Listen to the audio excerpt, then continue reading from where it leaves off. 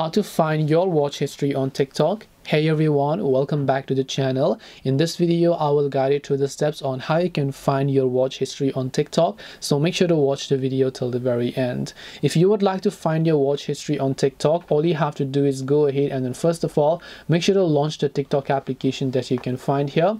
Once you launch the TikTok app, just come to your profile page and then just tap the three lines option from the top right. Then go to the option called settings and privacy. And when you go to settings and privacy, over here you should be able to see all these options here, where if you look for one of these options that says activity center, so tap on activity center here, and when you go to the activation center tab, you should be able to see a couple of other details as well. So let us wait until this page has been successfully loaded up too. So as you can see, the page has been loaded up, and in order to view your watch history, just tap on the watch history option here, and then here you should be able to see everything that you have watched in the past.